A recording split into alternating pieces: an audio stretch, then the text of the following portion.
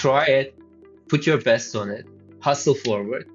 If it works, great for you. If it doesn't, you learn something out of it. At least you learn some sort of an experience, right? And learning, if you deduct the L, it's like earning, right? It's the earning involves learning. I'm going to take that line. Learning has earning in it. That's absolutely on point. Welcome, everyone, to the Liberty Ventures podcast. This is Alexander McCobin, the founder and general partner at Liberty Ventures. And I am just so excited to have this podcast, again, building up the community of purpose-driven investors and entrepreneurs aligned on advancing a free and prosperous future. And it's really exciting to have one of our advisors, an incredible individual, joining us today. Yagub has been a startup executive. He's been an investor. He's got a new startup right now, Polygraf, that's doing incredible things. Hopefully he can share a little bit about it with us, although there's a lot in development right now, I know, that you're not able to share. But you just have such a fascinating story and background that's led to who you are and what you're doing today, Yagub.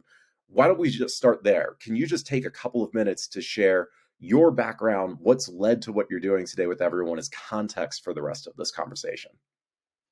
Thank you, Alexander. You're an amazing person yourself. Really appreciate being here with all the Liberty Ventures family here. But for me, as a person, I come from post-Soviet country called Azerbaijan, born into Jewish Turkish family, and just happened to be in one of the lucky ones in a way that managed to pick the education side rather than something else. And my life kind of like turned around in 2005 when the Bush administration selected me for a program called Flex, Future Leaders Exchange Program, to graduate high school in California. And that's where I learned how to trade with my host family. Took my learning from there, started trading, and in 2008, I made my significant income first time trading gold. I guess being lucky first amateur in a way, time trader. And that was actually mostly because of Lobo Tigre. If he's around and seeing this, greetings to him. So just a little backward, I met I became libertarian personally myself in 2007 at one of the libertarian camps. Like I got integrated and started learning more and so on. Ken School and Lobo Tigre were just the two names, phenomenal names that actually changed my life in a way. 2008 came. I dropped out of the college, made money, so why not? And then noticed that I actually need something more in my life, like a purpose, and won a scholarship by the president of Azerbaijan to study in the Netherlands. And when I landed in college in there, I just couldn't see myself studying really. It was very strange, and I wanted to drop out again. But at this time, I couldn't drop out because I was under the presidential scholarship, and it would just mess up my life in a way, I guess. So I started a company called Target Signals, and it became one of the first social trading platforms shortly after getting acquired for a tiny bit of money. But it gave me the ability to understand how things are working. A little fast forward, I joined a broker and turned them into one of the world's top 2 brokerage firms. Learned how the market works from the back end perspective, not the front end that everyone sees, and identified a few pitfalls in the market that I hated. Like a lot of the brokers would actually play monkey games against traders. And in 2015, I left the brokerage and went to create my own like bigger empire in a way. And one of the first things was buying a media platform called A2ZForex.com.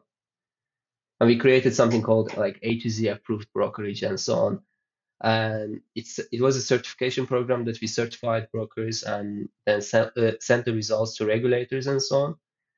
And as a result, majority of the scams in the forex industry started decreasing, significant decrease, because regulators would we basically became a whistleblower in a way that if you would find something that was not nice, that was stingy, we would just report them with explicit reporting around it, with no financial gain. We never collected any bill from anyone for being whistleblower. We just wanted to clear uh, the water in a way. And you may see behind me the word trust, but my wife just a few weeks ago said that like you started your first company because of the trust you wanted to give the people the ability to analyze in a trustworthy environment. The second company was built again on the trust because we wanted to eliminate the scam, and that was the Seven Markets Group.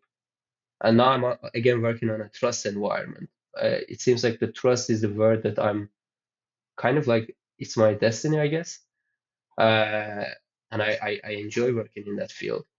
But in 2020, I came to speak at an event called South by Southwest here in Austin, Texas, and they shut down the borders, and I got stuck here.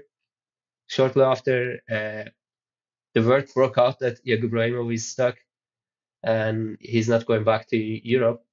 Um, Unexpected thing happened, and our company got acquired. And then I had an incident with one of the review platforms. I wrote a review, and that review got deleted by the review platform, and they even banned my account afterwards. And I wondered, like, I wasn't doing anything like different. It was I wasn't the faulty one. The company that I was writing the bad review about was the faulty one, and they didn't do anything for it. They just deleted me. I wondered, is it me or it's an industry-wide issue? So I went on a development spree, research spree of putting my own money where my mindset was at and trying to understand what's reliable in digital environment. That led us to Polygraf. And on Polygraf right now, we are a digital integrity solution where with multiple AI protocols developed, like on e-commerce as an example, you can use Polygraph Trust Engine to verify products and reviews and sellers on Amazon, Walmart, or Best Buy, or a few other e-commerce platforms as well. Our goal is to make it to every other platform, and it's completely free for the user. Um, on the other side, we are seeing like right now IBM as an example banning ChatGPT because of data privacy issues and so on. And it's because LLM models are one-way world, right? Whatever goes in doesn't. It's a black box, but that data is somewhat approachable for everyone else as well if you're able to write the right prompt in it. And we have a vision that that environment should not happen just everyone. So we are now working on that to protect everyone else, so that they don't need to trust anyone, including us, with their data. And that thing is coming in October. I want to dig into this concept of trust that you've emphasized and you said is almost a calling for you in your life. Because in the business world, most people have this sense that business is not about trust. It is about monkey business. It's about taking advantage of people. And yet you've been building businesses your whole career around increasing trust in markets and in the way people engage with each other. Why is that? Why are you so focused on trust, and why is that your approach to the way business should be done? Maybe it's the circumstances. I would just put it on that because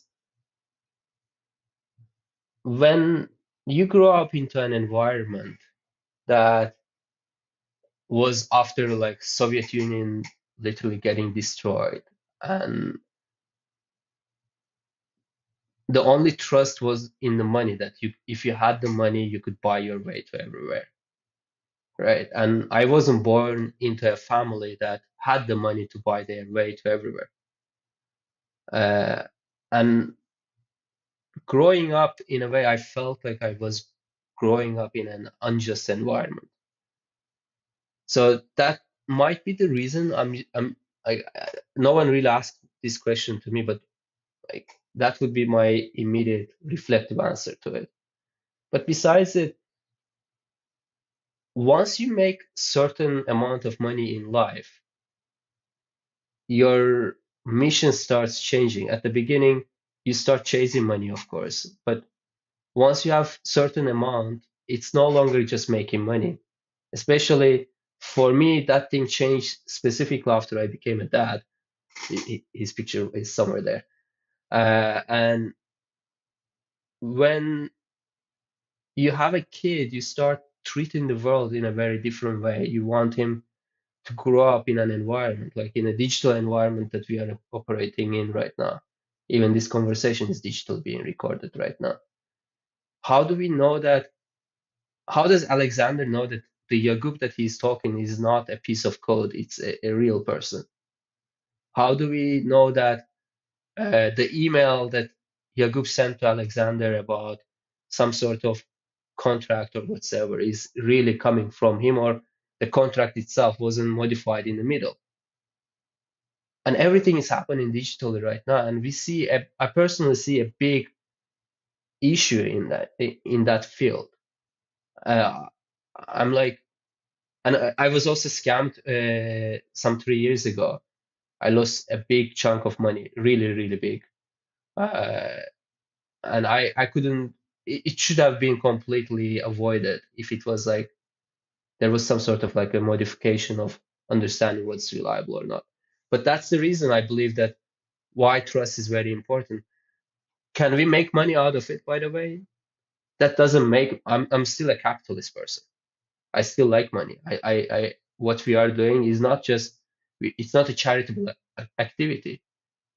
We call it like ethical investing, ethical foundry, right?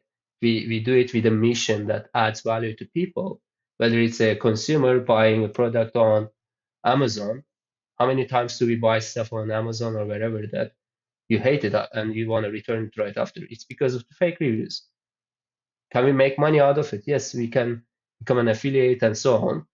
And once we are an affiliate, when Alexander buys a new laptop utilizing our solution, Amazon will pay us a small fee, but he will also get the product that he loves. So what did we do here in one example here? We made Alexander buy the product, save his time and resources. We made a sale for Amazon, and we got also a commission in the middle as well. So three good things happening at the same time. It's as good of a win-win-win happening as it could be. So we are also like capitalists. It's not just charitable, let's just do good and that's it kind of thing. Unfortunately, by the way, operating with GPUs involves lots of costs, so we cannot be really charitable operation, even if you want it. But what you just started to get at there, I think, is where I would start. You said earlier on in the answer that when you're young, of course, you're starting to try to get as much money as you can, and then you start to think about your purpose and a higher calling, or that having a kid changes that. But what you just started to touch on highlights that under the capitalist system, people, the best way to actually make money in order to do well for yourself is to do good for others. It's to have a sense of that higher purpose and to lean into that, recognizing that other people are benefiting from what you're creating and the value you offer them. That trust actually is incredibly valuable to people, and that you can build companies around that and make money from it. And so create a scalable, sustainable mechanism for people to build trust that they'll pay for. That is a revenue generating opportunity. That's most definitely, like, there is a famous word that I quite often use, and it's called, what you chase will generally run faster than you can, right? And in life, we generally tend to chase money at the beginning when we are young and dumb, and that money is never enough. And then it changes when you build your family, you kind of settle in, and then it changes when you become a parent completely. Um, and during that environment, there is one thing: if you chase money or just customer with whatever you have, you're just gonna try to build the product market fit. Like you build a product and then try to fit it into a market. But if you identify something that you are really obsessed about and you understand what needs to be done in that field, then you are not going to be chasing something. You may be lacking a little or lagging a little in time because you may want to perfect stuff, but then experience kicks in and tells you like fail fast, fail forward kind of thing. So it's a little bit of all of these things that you've mentioned all together. And so this starts to get into really valuable advice for people who want to start their own company or who have started and are thinking about how to build it, which is the best thing to do from my perspective, and it sounds, and tell me if you agree with this or not, isn't to think, okay, what's going to maximize revenue? What's going to make me the most money? It's to figure out the problem that other people are facing, that you might be facing yourself, like you going through the experience of. Let me ask you one question before you finish your question up. Do you regret something that you've started, or do you regret something that you haven't started or you haven't done? Do you regret not having met someone in the past that doesn't exist today? They have gone to the other side, or do you regret that you've met them? What would you rather? I would rather to regret to have met someone and not like them than regret not to have met them and not to have known whatever the result would be. And as a founder, right? What would you regret? I would rather to fail, knowing that I've at least tried. I've at least tried. I've at least, but not just try for the sake of trying it. I've done my best trying it, right? Try it, put your best on it, hustle forward. If it works, great for you. If it doesn't, you learn something out of it. At least you learn some sort of an experience, right? And learning, if you deduct the L, it's like earning, right? It's the earning involves learning. I'm going to take that line. Learning has earning in it. That's absolutely on point. And the most successful founders are the ones who are doing it because they love the problem. They love the process of starting the company, knowing that there's no guarantees. Even people who have succeeded in starting two, three companies before may not get the next one right. But it's just the process that's valuable in and of itself, and loving that process, loving tackling that problem to help other people out, that drives people forward and increases the likelihood of succeeding. It's kind of like a drug in a way, isn't it? Like if you've been there once and you've enjoyed benefits of it by means of not only the finance, but the benefits of it, like the adrenaline that it gives you, it becomes addictive in a way. You just wanna once you stop it, you're feeling like something is missing out of your life. It really happened to me, by the way. Uh, and I read a post, I don't remember who it was, by one of the famous venture capitalists.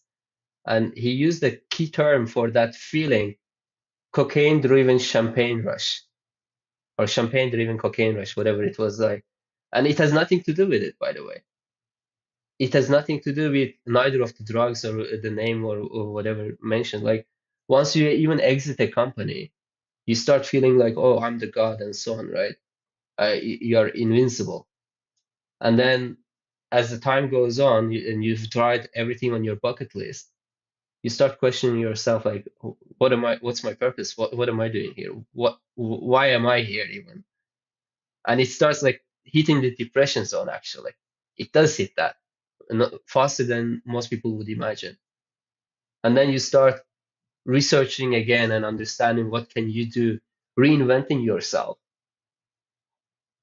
and then go upward, upward, upward, until again you find that missing piece inside you. But it's addictive. That's what missing piece is. Adrenaline, the addiction to fight, addiction to to just do your best. Like not just everyone can breathe in and out. Everyone can eat, but how much can I eat, watch TV, and just travel? Like sooner or later, the world isn't even that big to continue doing it nonstop. So that's the addiction part. Like I actually need to find that post where it was. It happened to me personally in 2020 when we sold the company. It was also like mostly because of the like being stuck in one place, you're closed, and so-called pandemic and so on, being mind tricking you in a way. But yeah, once the best thing afterwards that happened to me was actually the polygraph. Like I can't emphasize the need of it. And even if it wasn't it, by the way, we come from a similar background. You and me, we have so-called cross path in the past.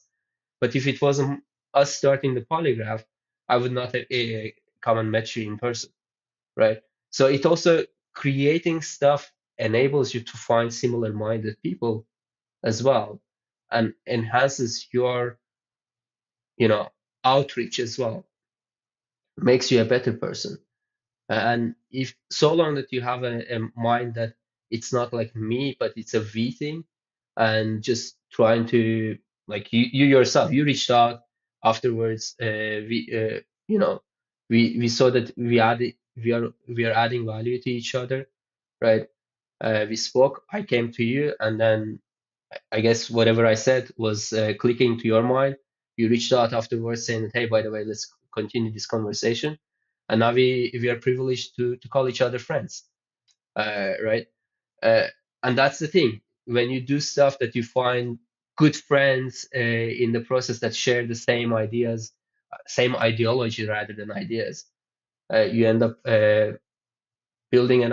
All it takes anyway is just a village, right? To make your change happen, and you end up building that village shortly. That's what I love about the world of business is that it's never about just doing something on your own. It's always with other people, and it facilitates us finding ways to work together and not just look at things as a transactional relationship, but building friendships and building deep, meaningful relationships that have a business component because we're creating something new. We're finding ways to create new value together.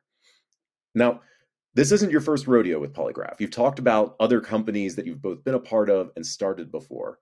So, what are you doing differently this time? What have you learned from your past experiences that you're incorporating into how you're building Polygraph now?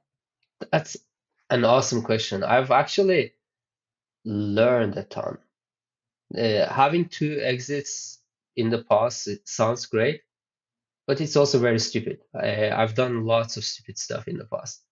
Uh, because at the beginning, I thought that I should do things alone.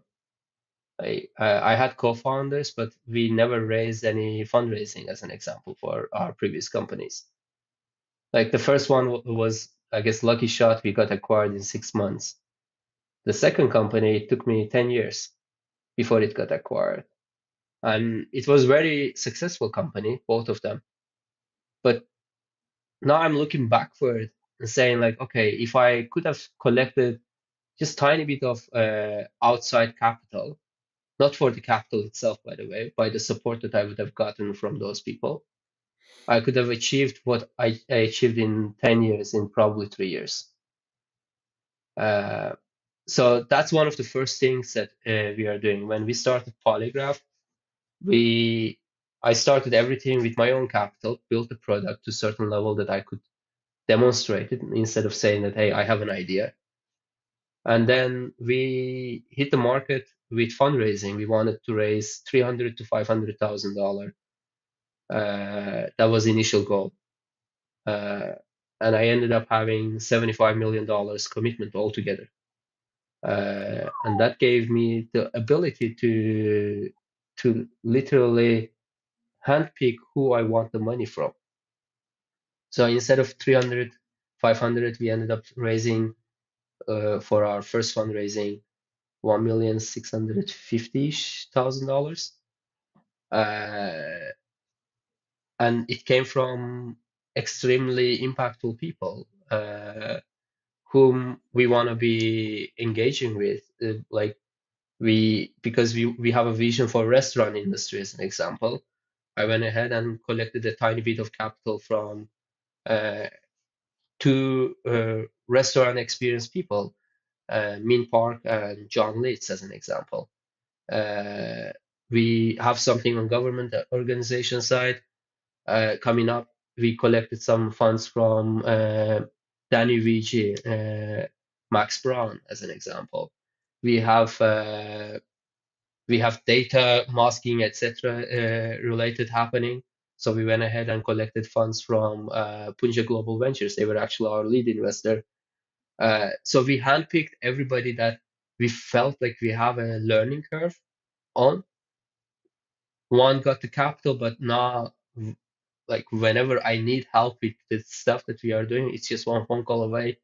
They have the skin in the game in a way, and they support you. They believe in your values as well, and they will never say no to you anymore. So that's the biggest learning curve that I've had. And this is really important for founders to think about, that it's not just about getting money from investors, it's about getting their time, their experience, their network, and their insights to grow and to leverage that perhaps even more than just leveraging the money that they're giving when they invest. So, what tips would you have for others for how to leverage their investors? You said that you're able to just give a call to someone and ask for their advice. Is that just the way that you work with them, or is there anything else that you found to be really effective to get their help as you're building Polygraph? I'll actually share my story, like how I did it, my roadmap. Like we created an event series here in Austin called initially called Tech and Tacos. So we would host events here at our office and uh, get to talk, not pitch. I did not pitch in the previous round, and that way understand what this person's value is and what my values are. Like Punja Global, as an example, they were our lead investor. I did not pitch to them. He reached out to me. Uh,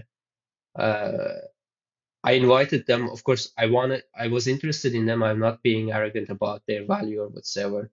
So I invited Manmeet Singh to our office for the event, and he saw the person I am and the values, etc., that I was talking about, and he said that, "Can I want to be part of your journey?" And we had a lengthy conversation the next day, 8 a.m. in the morning, with him, that what he's gonna be, or what they could be able to help us with. And I fell in love with them. 2 hours later, the money was in our bank account. It literally took less than 24 hours, entirety of the thing, to settle down. Um, and then afterwards, we have gone out with him and meet in person. We know each other as friends. It's not just the money element. But as an example, let me give the other side of the scenario as well. Just I don't. This is not by means of solicitation to any investor or whatsoever. So we received a $25 million investment offer from a venture, one of the top VC funds in the world, just a few weeks ago. And after reading the depth of the offer and so on, we ended up rejecting it completely because we saw that we could get money out of it, but we couldn't get really the necessary support from them. And also, they wanted to get like majority board control and this and that. That would mean that we lose completely everything in our company. Like we just become so-called employees in there. Uh, so money is not always the case. Like you need to find out, especially early stage that we were in and we are still in. You need to find people that you share the values with, and they share the values with you. Like um, I have on the other side a person like one of our angels, as an example, Jimmy Koo. Shout out to him. Jimmy ended up literally spreading our words to everybody and bringing us to investors and advisors that I dreamed of. I just gave him the list, and he said that leave it with me. I'll connect you, but you still need to make it make the sale with them. You need to connect with them. Uh, so and how we ended up engaging with Jimmy, like we went out together. We even our founders retreat that we had in New York a few weeks ago. So we asked Jimmy, hey Jimmy, you've invested, you've been helping us, you're pretty much like a co-founder with us, just without the title. We are going there, why don't you come on over with us? So he came and we rented an Airbnb and stayed with all our co-founders in their families in there. He was part of it, and now like Jimmy is even closer to a friend to us, like one phone call away. I know you're going to Necker Island as an example. Just earlier we spoke. Uh, so they're arranging a Necker Island thing, and right after the New York thing, the investor that Jimmy introduced me, and he's also a part of our roadmap. Sahir Ali is like, Yagub, we are going to Necker Island. I want you to come with us. Unfortunately, I couldn't join them because of personal issues. Uh, but yeah, that's kind of like the connection level. Engage with an investor, but don't see investor as a piggy bank.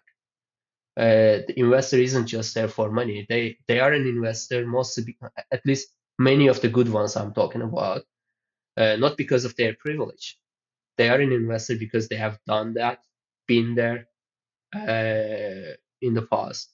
They have made it with other similar founders as you are, and they know some of the obstacles that will look like a mountain to you, and they'll help you to make it into a hill.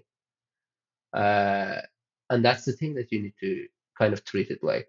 Um, that's my kind of like feedback around like, and also like another thing is be strategic how whom you want to target and how you want to attract.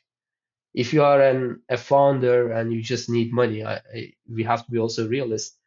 There are lots of people who don't have financial means to start companies and scale it up. It puts them in some sort of like desperate position. They need capital. They're human beings. They need to live. So if you are in that shoe, you may feel desperate, but don't feel like you are desperate. There are other means as well for you to raise capital. There are lots of like, for us, when we started it, we won grants and we won a bunch of subsidies.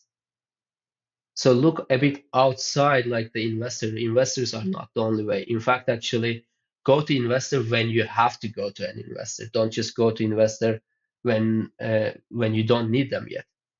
And that way you can also like eliminate your desperation in a way, and win value for yourself, that they would see that, okay, this is a person who can find his means around without being desperate. This is a person who can be innovative and creative as well.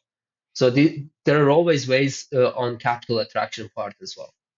I think that is a fantastic lesson to end on. But I always have one more question at the end of this, Yagub.